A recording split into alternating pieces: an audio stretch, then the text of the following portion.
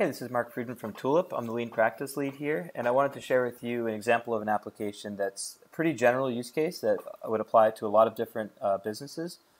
And we're offering this for everybody who would want to use Tulip and get started with it. So a little bit first about the application and what the use case is.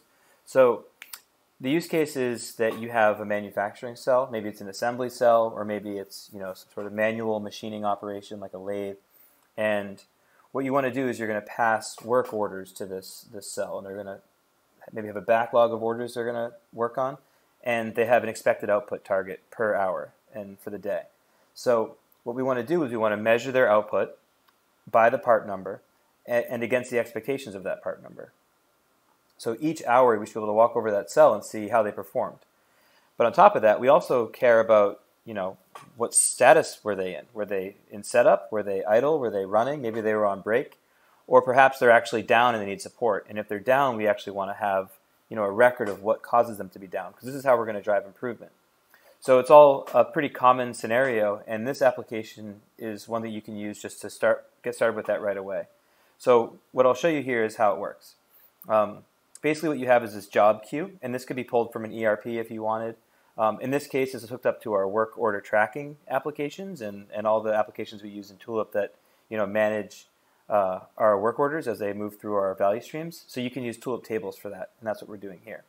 You can add a job just by clicking this button and typing in a new job here and then creating it, or you could pull from a different system.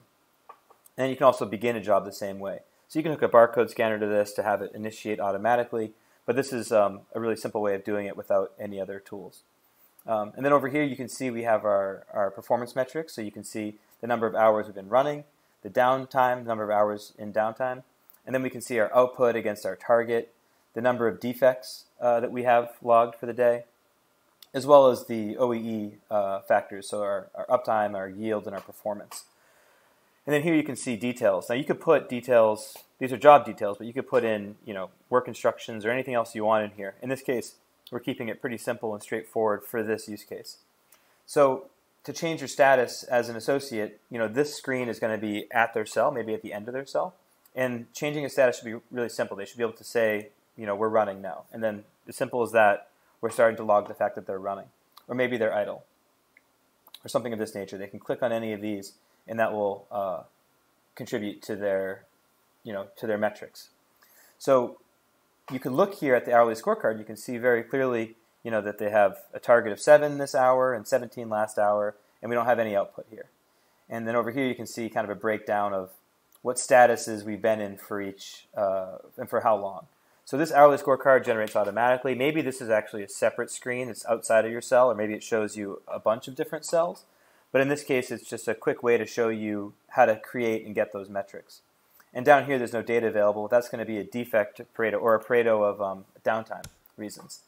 So logging downtime is also really simple. What they would do is just press this down button, and they'd be prompted with a reason. So the reason here is going to be maybe materials. Oh, maybe a material, so I have a shortage. So missing part 3 or part 4. So we'll log that downtime.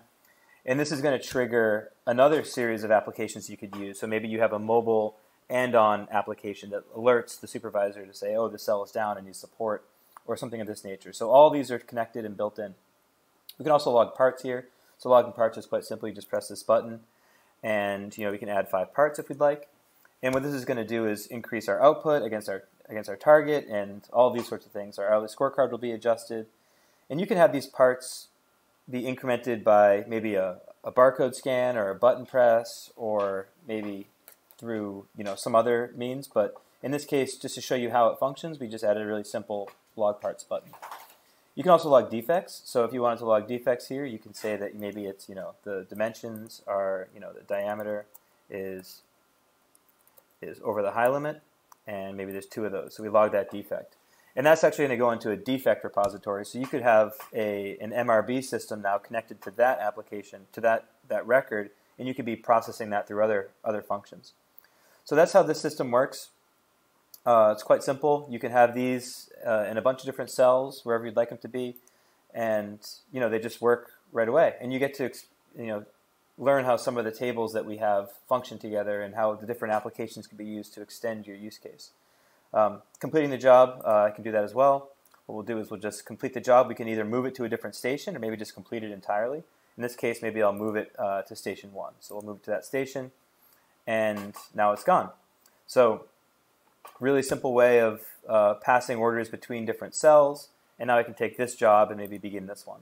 So all of that happened pretty easily and quickly, and all of this data is being tracked, and you can use it to measure your performance. Maybe you want to improve your lead time or your yield or whatever KPI you're interested in targeting. All right, thank you.